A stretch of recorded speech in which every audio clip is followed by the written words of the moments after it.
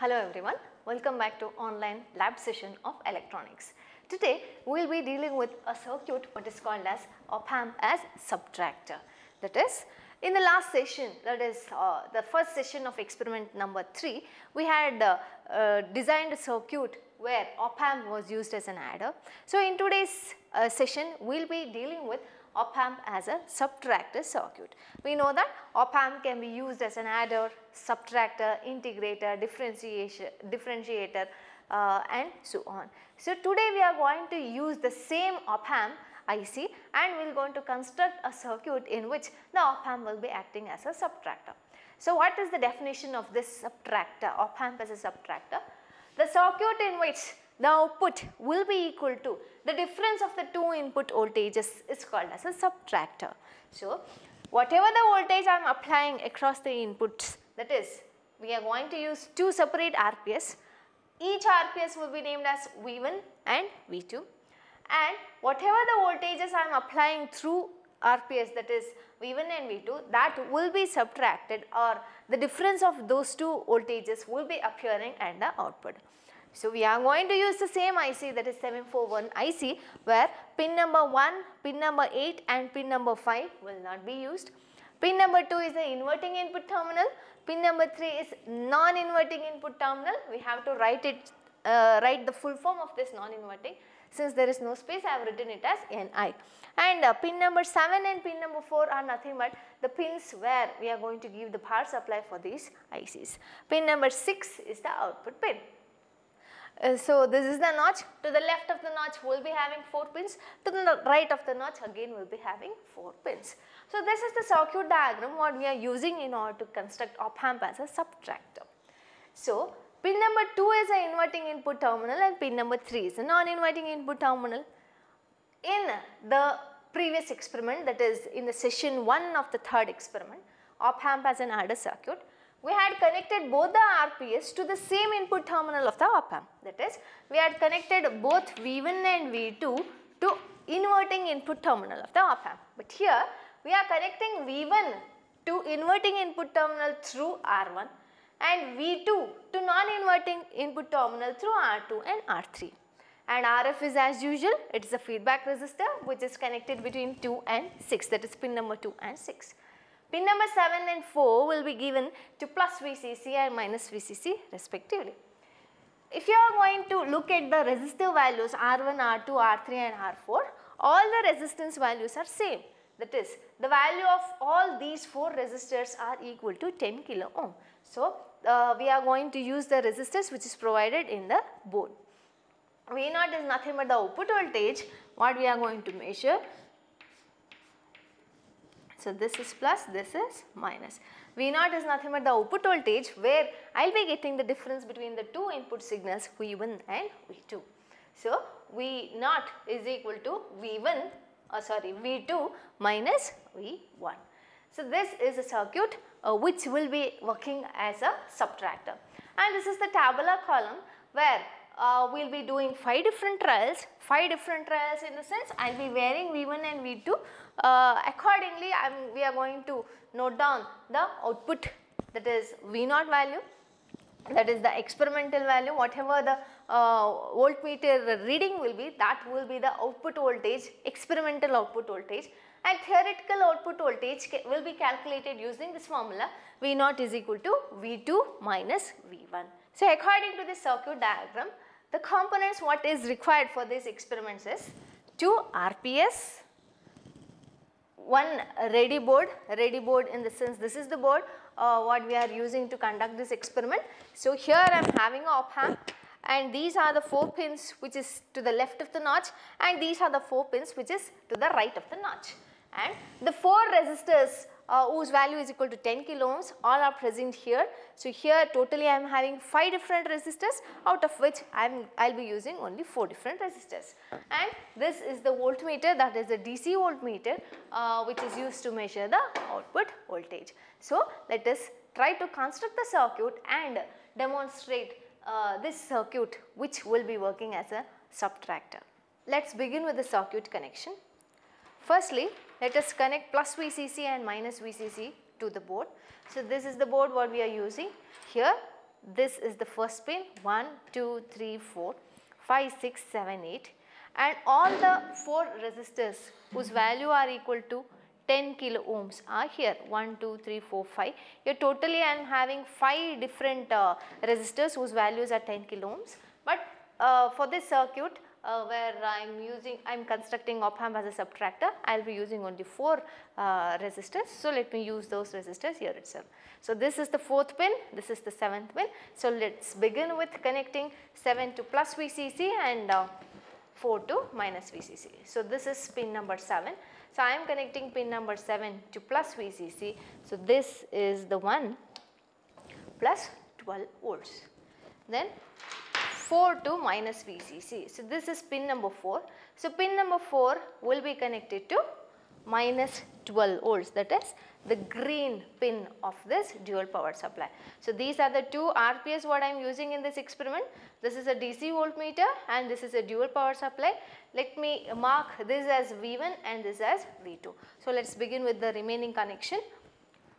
Pin number 2 is connected to 10 kilo ohms. So this is pin number 2. I will be using this as the first resistor.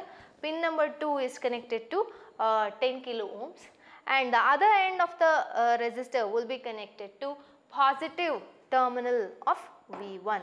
So this will be connected to positive terminal. This I am considering as V1. So I am connecting the other end of the resistor to positive terminal of V1.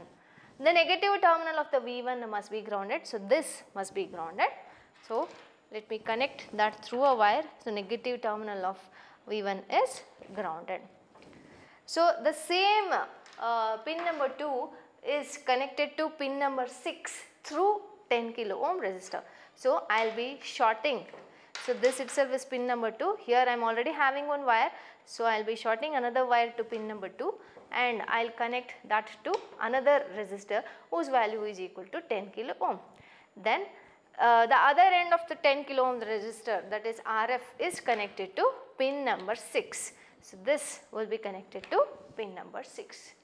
So the inverting input terminal in the V1 and inverting input terminal in the pin number 6 through RF is done.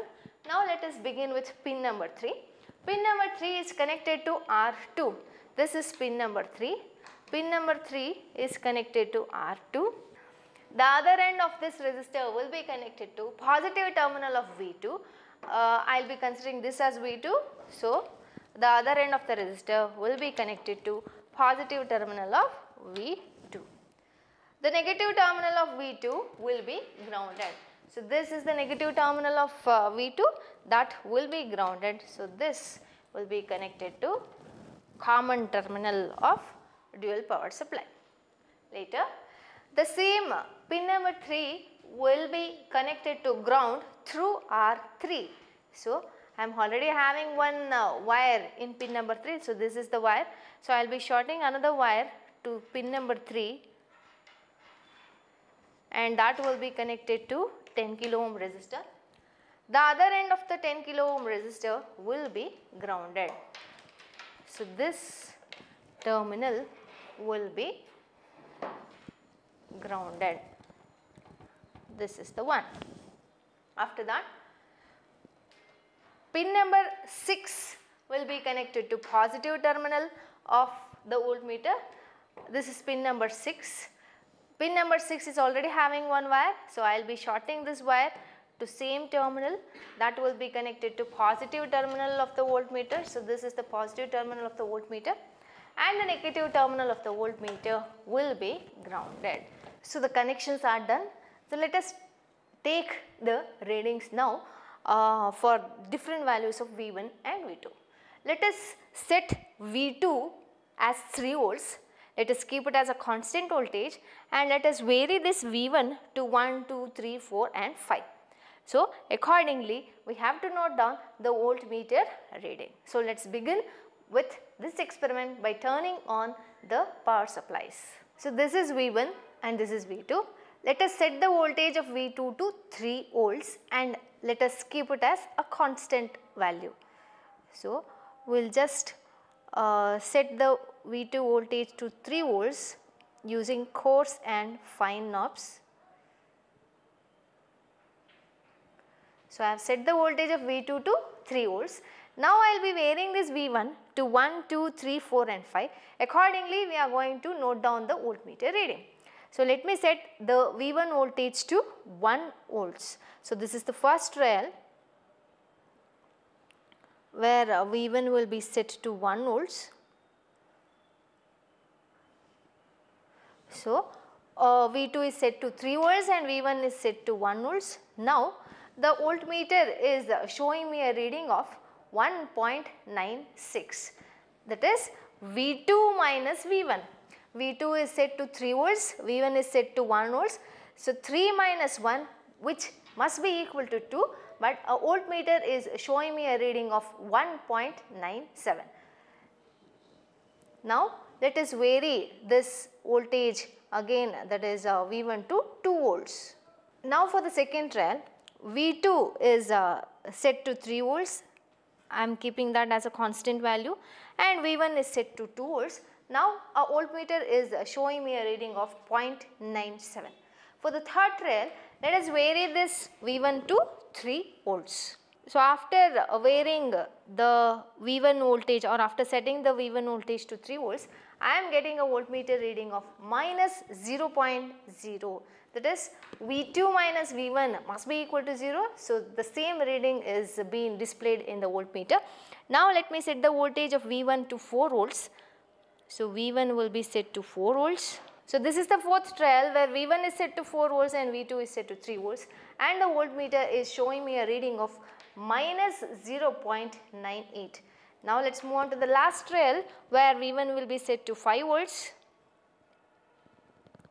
So, V1 is set to 5 volts and V3 is constant, that is 3 volts. Now, the voltmeter is showing me a reading of minus 1.94 volts.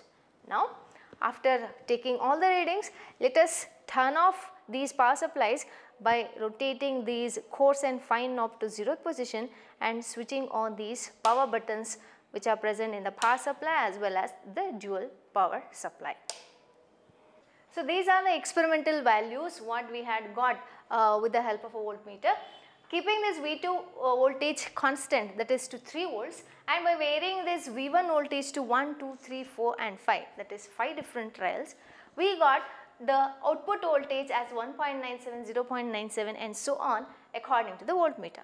So, this is the experimental value. Now, we have to calculate the theoretical output voltage using this formula V0 equals V2 minus V1. So, you have to show the separate calculation because even that will be carrying a separate marks in your exam. Even though the calculation is very simple, you have to show the calculation part, that is the theoretical calculation for each and every trial. So, the first trial, the output voltage V0 equals V2 minus V1, where V2 value is equal to 3 and V1 value is equal to 1. So, 3 minus 2, which is equal to 2 volts. So, we have to plot that reading in the last column, that is the theoretical output voltage column. Accordingly, for the second trial, V0 equals V2 minus V1, which is again V2 value is equal to 3 volts. V1 value is equal to, for the second trial, V2 value is 3 volts, V1 value is 2 volts. So, 3 minus 2, which is equal to 1 volts. Let us plot this reading over here. So, the output, that is the theoretical output voltage is equal to 1 volts. Accordingly, you have to calculate for each and every trial. Let me do the fourth trial calculation. V0 equals V2 minus V1. Here, V2 value is equal to 3 volts. And V1 value is equal to 4 volts. So, 3 minus 4 will give me minus 1 volts. You have to carry this negative sign. Here minus 1. Similarly, 3 minus 3 gives me 0. 3 minus 5 gives me minus 2. So, this is the tabular column for op-amp as a subtractor experiment. Even though the calculations are very simple, you have to show the calculations for each and every trial. So, if you look at these experimental and theoretical columns, the readings are almost matching, that is I have for the first trial the experimental value is 1.97 and the theoretical value is 2, which is almost matching. And for the second trial, output voltage, the experimental output voltage is minus 0.97 and theoretical output voltage is 1. So, looking into these experimental and theoretical values, that is by comparing these experimental and theoretical output voltage columns, we can easily conclude that we have constructed op-amp as a subtractor circuit and we have verified the experimental and theoretical values, experimental and theoretical output voltages values which are matching. So, this is the third experiment, that is in the third experiment we will be having two different sessions. In the first session, that is in the last session, we constructed op-amp as an adder circuit, and in this session we constructed the same op-amp as a subtractor circuit. In my next session I will be coming with a new experiment. Until then, take care, bye bye.